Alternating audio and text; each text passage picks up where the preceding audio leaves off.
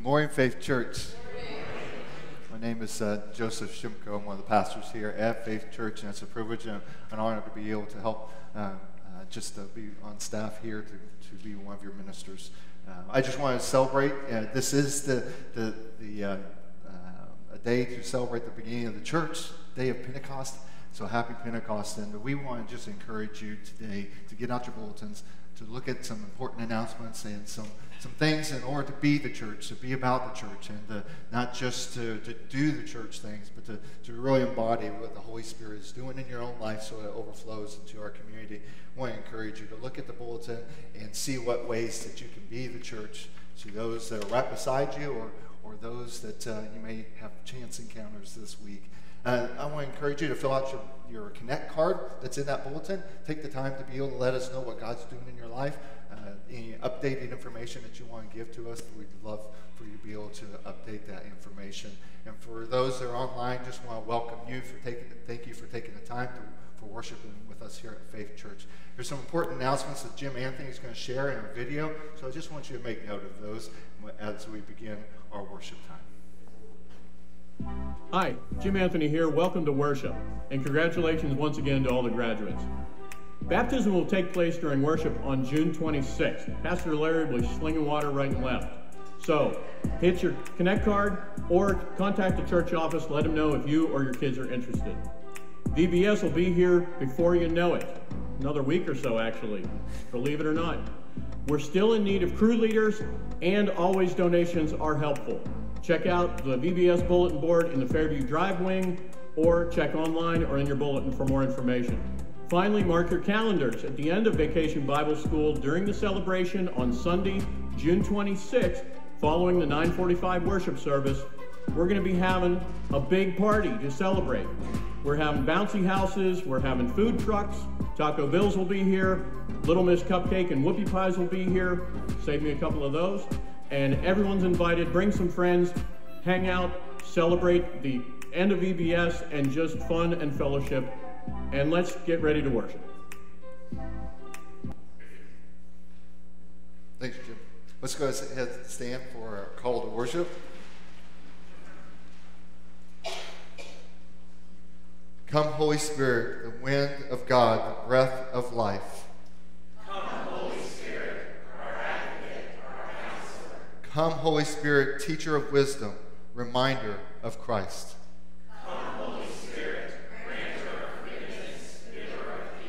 Come, Holy Spirit, may we feel God breathing through our worship. May we receive the Holy Spirit in His place. Amen. Let's remain standing for our first hymn, O Spirit of the Living God.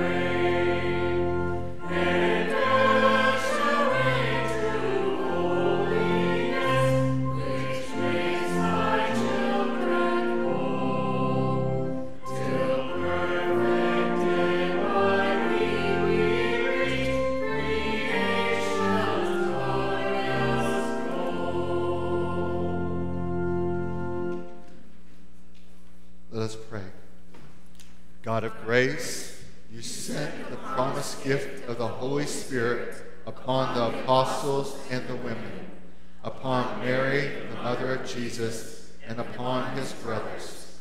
Fill your church with power, kindle flaming hearts within us, and cause us to proclaim your mighty works in every tongue, that all may call upon you and be saved. Through Jesus Christ our Lord. Amen. Let's greet one another in the name of our Lord Jesus Christ, Faith Church.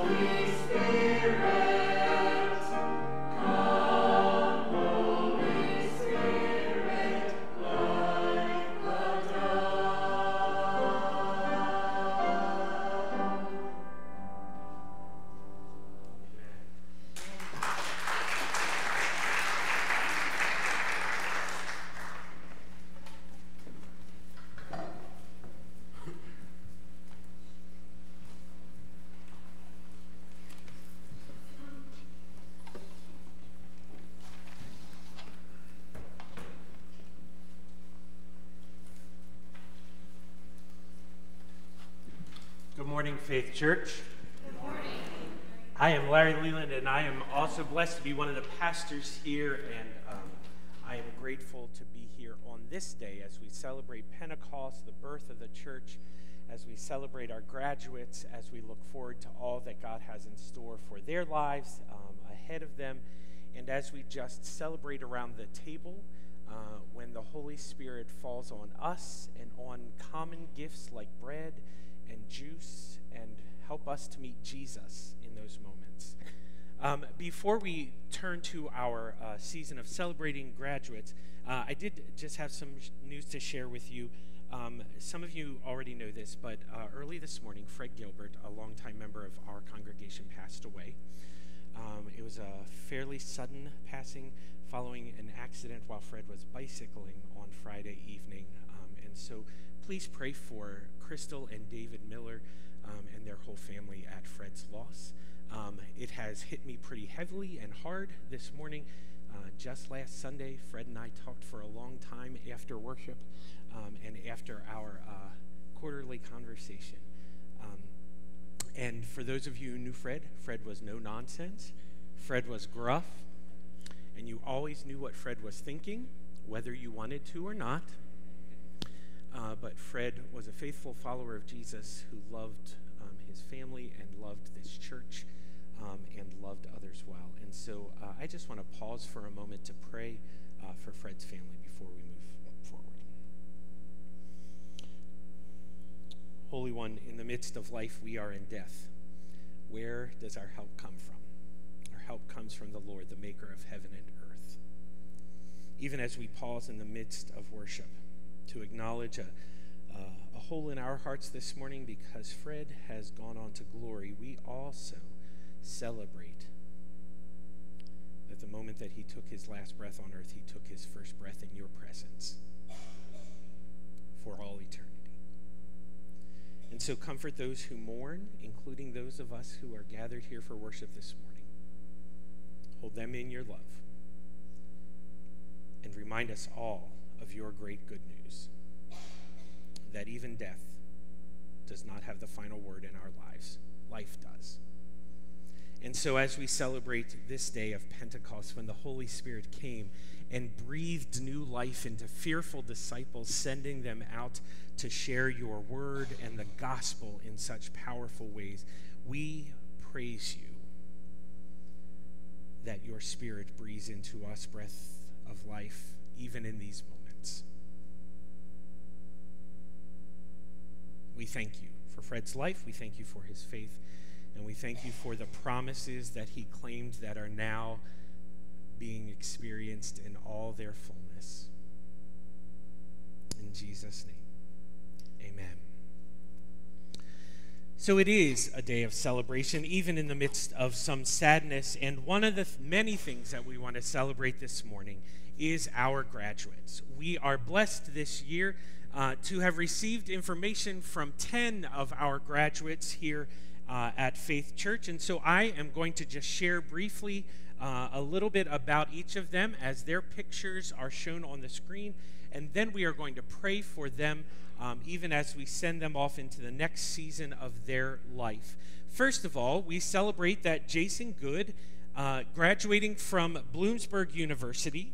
And now that Jason has graduated from college with a major in marketing and a minor in finance, he is currently seeking employment in those areas.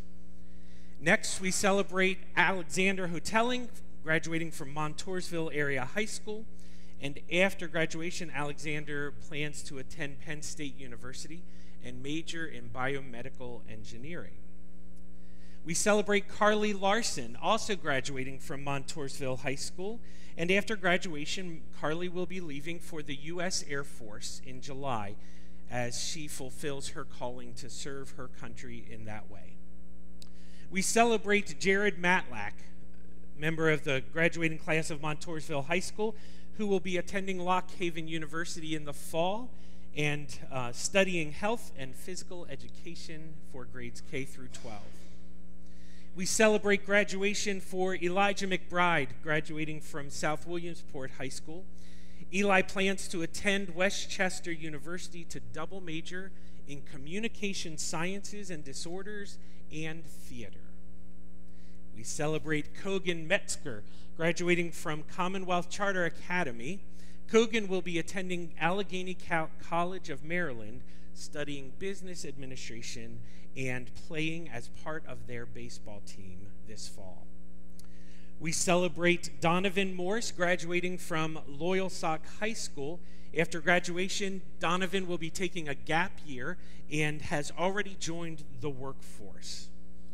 We celebrate Ryan Shannon, graduating from Montoursville High School. After graduation, Ryan will also be entering the workforce full-time. We celebrate Caleb Shimko, son of our very own Pastor Joseph and Vicky, who is graduating from Loyalsock High School. Caleb will be studying in the fall at the University of Kentucky in their College of Engineering, while also playing the saxophone on Saturdays with the Wildcat Marching Band. And finally, this morning we celebrate Stanley Showers, graduating from Montgomery Area High School. After graduation, Stanley will be entering the workforce at Keystone Friction Hinge Company. And I don't know about you, but when I look at this list of graduates, and as I think of the fact that they come from multiple different school districts, that they come from multiple different experiences, and that they are moving out into their next season of life in a variety of different ways, the military, the workforce, continuing their education, serving, I cannot help but give thanks and praise to God, not only for these young lives, but for the community of faith that has and will continue to nurture and nourish them. So will you join me just in that prayer? Holy and loving God, these young people are experiencing next steps in their life journey. They are leaving behind high school or college, and they are walking forward into work, into service, into furthering their education. And we pray, O God, that your Holy Spirit would continue to fall and fill them with your grace, with your joy, with your abundant life. We pray, thanking you for parents and grandparents, for teachers and staff, for a community of faith and friends who have helped get them to this point. And we pray that you would give us all the grace and the courage to continue to surround them, not only with our prayers, but with our hearts and our lives, that they might continue to grow in the grace and knowledge of our Lord and Savior Jesus Christ. We pray your blessing upon them, and we give you thanks for their presence in our midst and in our life together. Praying in Jesus' name, amen. We all face moments our faith is tested. But in these moments of doubt, we find our strength in Christ. Rooted and built up in Him, we stand strong, unwavering. Like a tree firmly planted, we hold fast, trusting His promises. For God is our refuge and our fortress, rooted in His unfailing love. We cannot be shaken.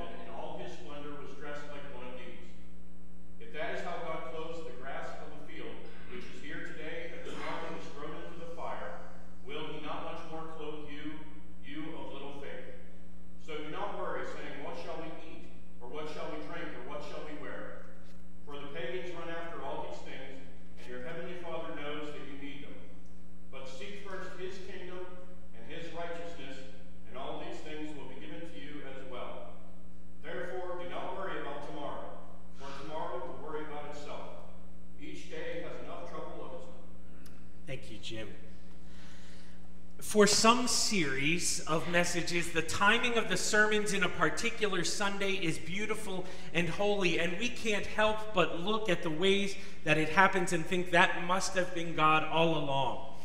Like when we have been called to preach about how to make the most of our lives on a Sunday, when we had 5 students commit their lives to Christ through baptism and 12 students commit their lives to Christ in the church through confirmation. But there are other ways that the timing of a message on a particular Sunday seems kind of odd, like having to talk about suffering on Mother's Day, for instance, though pain and parenting do often go hand in hand, and we must rely on God to walk with us through it. Or like talking about the enemy after coming off of a week of rest on Mason's first Sunday with us. And then there's this morning, on Pentecost, the birth of the church, as we celebrate high school and college graduates, I get to work and ask and walk through the question, how does God view money? And I think the irony is that many of those who are graduating from high school, and especially college, may not see much money anytime soon. But my hope is that as we walk through this morning, that all of us might find some nuggets of wisdom to hold on to, whatever part of life's journey we find ourselves in. So this morning, with the words of Scripture and some wisdom from one of the founders of our faith, John Wesley, we're going to work to answer that question, how does God view money? So will you pray with me? God, we thank you for your word contained in the stories and pages of Scripture, contained in the words and the life, death, and resurrection of Jesus. And we thank you that when your Holy Spirit comes, you give your people the power to proclaim your word, to understand your word, and then to live your word in front of the world. And so that's what we pray for today. Speak to us through my words or in spite of them, but your servants are here listening, open for you to teach us and touch us, for you to challenge us, and for you to change us from the inside out. May that breath of life breathe on us. Amen. So, how does God view money? The first thing that we need to know about how God views money is that money isn't good or bad. It just is. One of the most misquoted verses in all of Scripture has to do with money, and it's recorded for us in 1 Timothy chapter 6, verse 10. Folks often like to say that money is the root of evil. You've heard it said 100 times, money is the root of all evil. But the Bible simply doesn't say that. Instead, it talks about the love of money, but isn't referred to as the root of all evil. What Paul actually writes to the church in words of caution against false teaching and in words of encouragement about being content with what we have are these words. Paul writes, "For the love of money is a root of all kinds of evil. Some people eager for money have wandered from the faith and pierced themselves with many griefs." It's important for us to know that money in and of itself is neither good nor bad. It simply is a way of living in the world that allows us to do good or bad with it. In a sermon that John Wesley preached back in the 1700s, he writes of money, "The fault does not lie in the money, but in them that use it. It may be used ill, and what may not. But it may likewise be used well. It is full as applicable to the best as to the worst uses." But as John Wesley preached and wrote about the potential for good in money, he wrote these words, "It is an excellent gift of God, answering the noblest ends. In the hands of his children, money can be food for the hungry, drink for the thirsty, raiment or clothing for the naked." He said, "Money gives to the traveler and the stranger a place to lay their head, and by it we may supply the place of a husband to the widow and of a father to the fatherless." Money isn't good or bad. It just is, depending on how the people of God use it. The second thing we know about money is that everything that we have belongs to God. We just steward it. Now, I've shared with you before that one of the most powerful prayers that has ever become a part of my life, a prayer practice that I have adopted over the last several years, is simply praying to God on a regular basis, "I'm yours, Lord, that is all." Or praying these words, "It's not mine, Lord, it's yours." Whatever that is, my life, my family, my relationships, the church that I love, the money that I have, the resources, the gifts, the skills, all of it. It's not mine, Lord, it's yours. If we as followers of Jesus are going to faithfully view money how God views it, and if we are going to use financial resources in a way that honors Jesus, then we must first come to the understanding that everything that we have belongs to God. Then our role with regard to our finances no longer lies as an owner, but as a manager. As a matter of fact, the scripture often uses the word to describe this management role. Scripture uses the word steward, to care for, to honor the owner with the way something is used. From the creation story in Genesis, as God placed Adam and Eve in the garden, they were given the role of stewarding creation. Knowing that all that they could see, animals that Adam was tasked with naming, the trees whose fruit would give them sustenance, the creation over which God would give them authority, it was all in the role of steward, caring well for something that they did not ultimately own.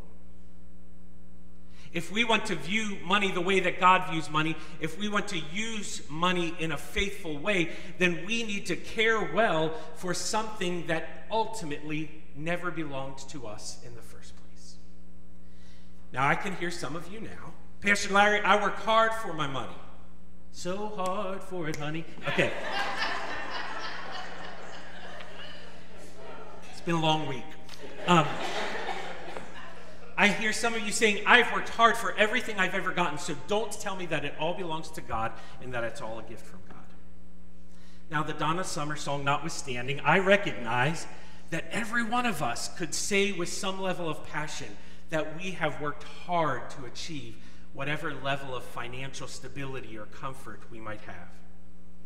And while I will often say that a whole lot of people have worked a whole lot harder than I have, so that I can do what I am called to do, from my parents who came from incredibly humble circumstances to create a more stable financial future for our family, to folks whose work regularly puts them in harm's way, to persons whose life circumstances, often not created by their choices, require them to work multiple jobs at less than living wages, simply to provide the necessities needed for survival.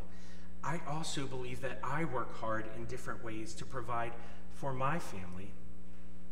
But here's the kicker: it's still not mine. No matter how hard I work or any of us work, the very ability to work is a gift from God. No matter how challenging my circumstances may have been growing up, I live in a part of the world where opportunity to grow into a different socioeconomic place was present. And I live in a country that provides imperfect but incredibly important safety nets to those who are the most vulnerable among us. And I didn't do a darned thing to earn or own any of that. Unless you look at it as simply a lucky coincidence, I can't look at it as anything less than a gift. So if everything that I have is a gift, and everything that is entrusted to me belongs to God, then it makes sense that God should be a part of my decision-making when it comes to using that money. A third thing that we know about money is that what we do with money both shows and shapes our heart. Now, this is where the wisdom of Jesus comes in.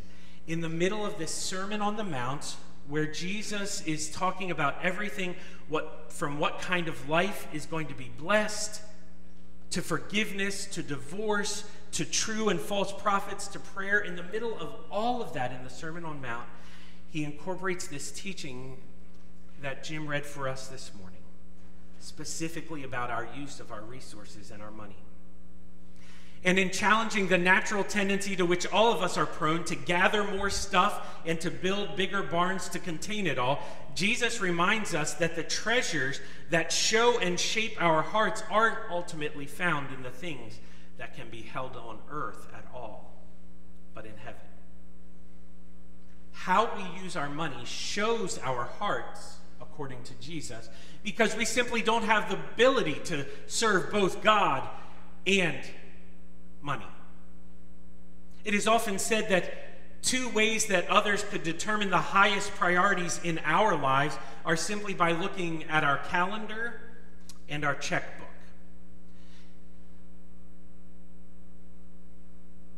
It's a hard truth.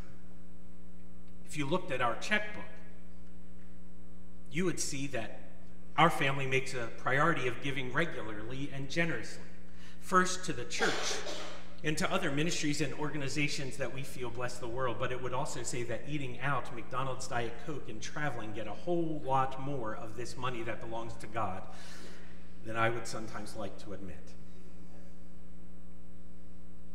You see, how we use money shows where our heart already is, but it doesn't just show our heart. How we use our money actually shapes our heart. This is how Jesus put it: for where your treasure is, there your heart will be also. For a whole lot of years, I read that wrong. I used to think that what Jesus was saying is that where our heart is, that's where our treasure already is. Or that's where our treasure will go. Our treasure will follow our heart, but that's not really what Jesus is saying here. Jesus is saying where your treasure already is, that's where your heart's going to end up. So where are you using the resources that God's been entrusting to your care? Because how you answer that question will shape your heart and mind. So for instance, if I move into a home that leaves me what I call house poor, then there's a significant chance that my heart will follow by investing a whole lot of my time and energy into that home. If travel or a vacation home takes up a significant part of my financial gifts, then there's a likelihood that I will feel compelled to give an ever-growing part of my heart and time to that travel. If my kids' activities consume a huge portion of my spendable income, then it is very likely that those same activities are going to determine how I spend my energy and my time and my heart as well. Now, I don't say any of this to make us feel guilty. I simply say it to encourage us all to ask the question, what does my use of God's resources show about my heart? And how may the way that I'm using those resources entrusted to my care be shaping my heart in ways that I don't even know? And so in the few minutes that I have left this morning, now that all of our eyes are sufficiently glazed over by all this money talk, I'm going to talk more about money. But I'm going to do it using the wisdom of John Wesley. He wrote a sermon in the 18th century called The Use of Money. And what he preached over 250 years ago is as relevant today. Now, it is important for us all to remember that when John Wesley was preaching, particularly in the countrysides and the towns of England, he was preaching to people in every social and economic class who would listen. In 18th century England, that certainly included the kind of folks who lived in the extravagance of the castles that we see in our historical TV series, but it also included, often with more attention and with more effectiveness, those who were at the bottom of the financial food chain in his day and age. Time and again, Wesley is known to have preached at the entrances of the coal mines of the western British Isles to those who sought to eke out a meager living by the dangerous and often deadly work of mining. So wherever you find yourself this morning, hear these words of encouragement from John Wesley, and I believe from God. First, John Wesley in that sermon said, gain all you can. Now, while Wesley cautioned that Christians are always called to earn their living in ways that honor God, in ways that honor their mind and body, and in ways that honor their neighbor, he nonetheless encouraged Christians to engage in work that allowed them to earn well. Wesley encouraged followers of Jesus to whom he was preaching to continually learn, to continually grow, to continually hone their skills and talents, and to continually practice what they were learning to make the most of their abilities and their financial opportunities. But while he encouraged followers of Jesus to gain all you can, we can't stop there, because the next thing that he said to those same followers is then you need to save all you can. Now, when he was challenging those believers to save all that they could, we need to hear it with different ears, because when I hear someone say, save all that you can, I think about stockpiling financial resources.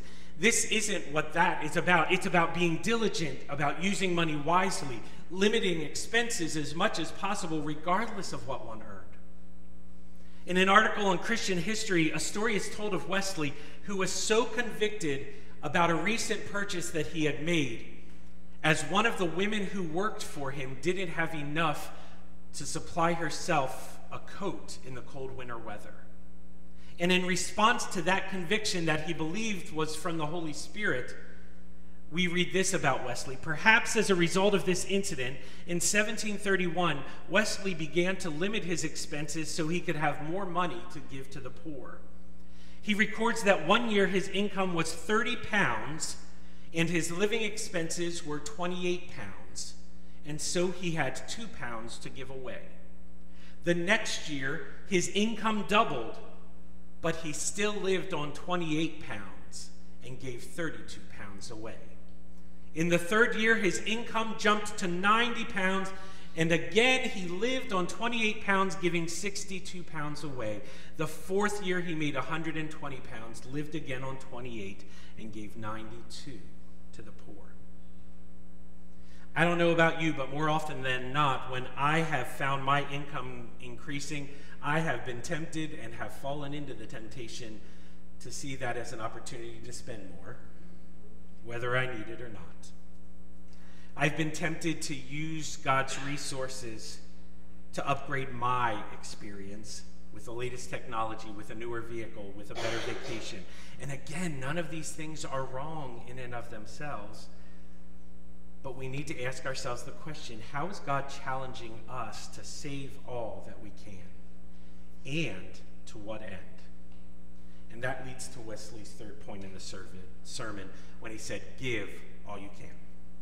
Now, Wesley's pretty clear and a little bit harsh in this assessment of those who choose to earn all they can and save all they can only to keep it for themselves. This is what he says. You may as well throw your money into the sea and bury it in the earth, and you may as well bury it in the earth as in your chest or in the Bank of England.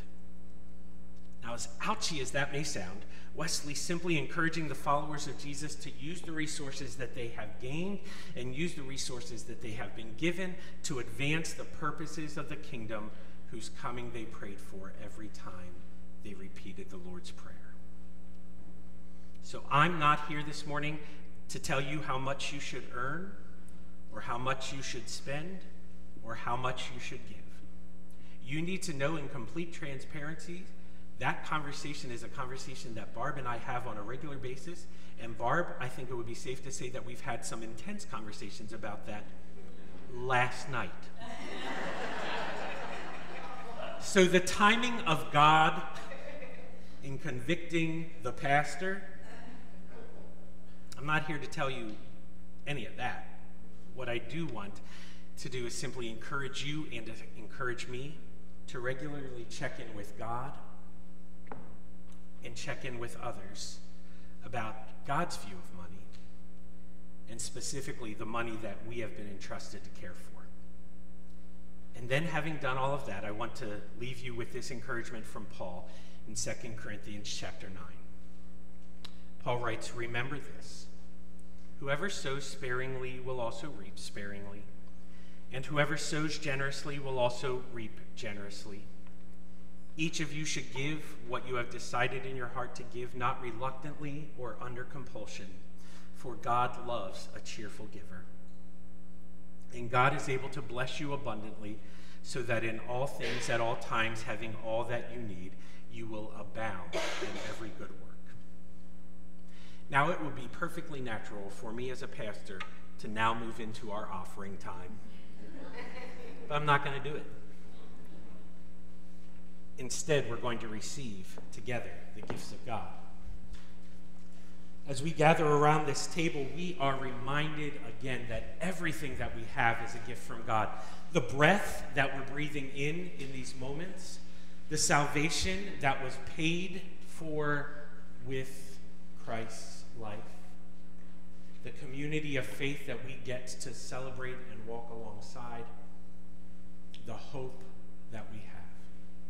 And so as we gather around this table to receive, we tell the story, and the story is this, that on the night in which Jesus gave himself up for us, he took bread and he gave it to his disciples after breaking it and after thanking God for it, and he said to his disciples, "Take and eat, this is my body broken for you.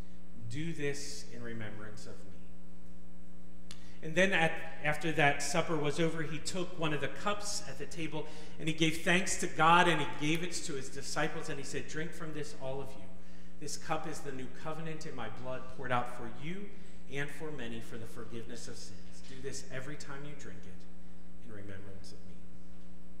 And so as we remember these mighty acts of God in Jesus Christ, we offer ourselves as that holy and living sacrifice in union with Christ's offering for us. Receiving these gifts, we say, "I'm yours, God." That's it. And we pray, pour out your Holy Spirit on us gathered here and on these gifts of the bread and the cup. Make them be for us the body and blood of Christ, that we might be for the world the body of Christ, redeemed by his blood. Make us one with Christ, make us one with each other, and make us one in ministry to all the world until Christ comes in final victory and we feast at his heavenly banquet. Through your Son, Jesus Christ, with the Holy Spirit in your holy church, all honor and glory is yours now and forever. Amen. The bread which we break is a sharing in the broken body of Christ.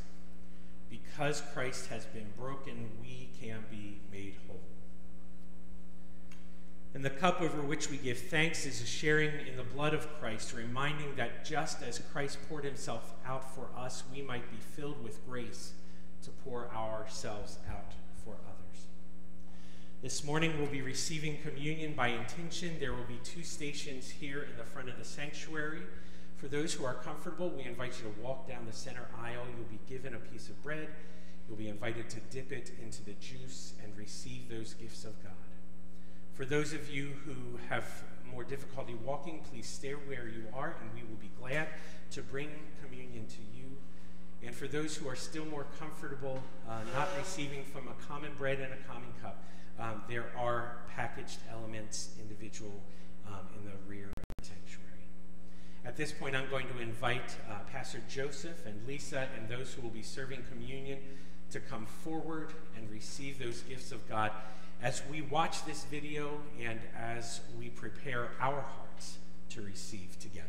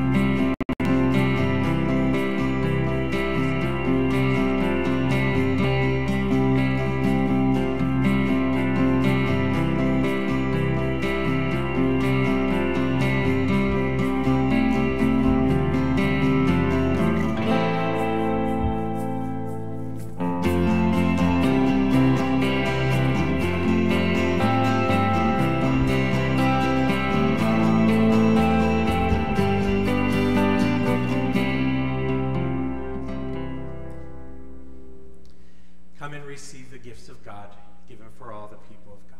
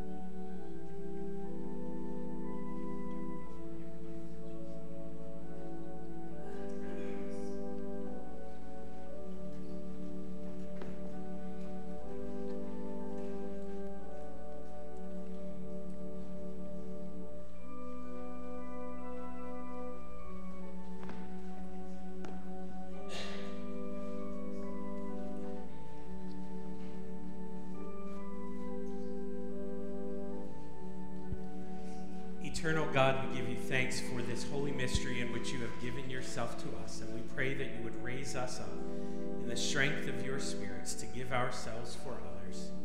In the name of Jesus Christ we pray. Amen. And now will you stand as we sing together our closing hymn?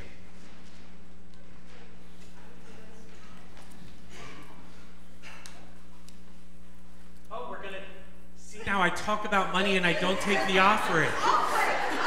Sweet baby Jesus, that was awful. So we are going to take the offering while we sing our last hymn. See, that I've planned all along. So if our ushers would come forward and let us sing together. Oh. Yep, we're going to do the last hymn. We might have to sing it 4 times to get through the offering, but we'll do it.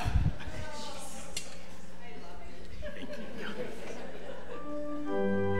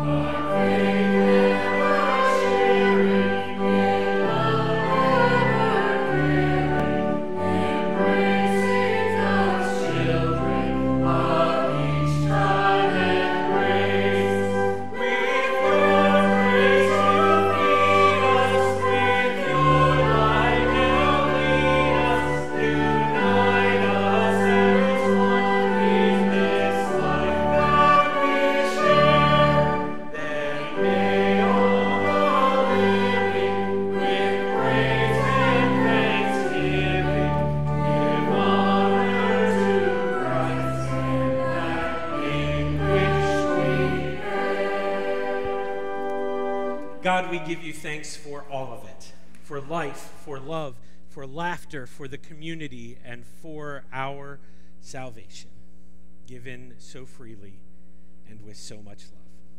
And so we offer our gifts to you, and we offer our lives to you. Receive this benediction.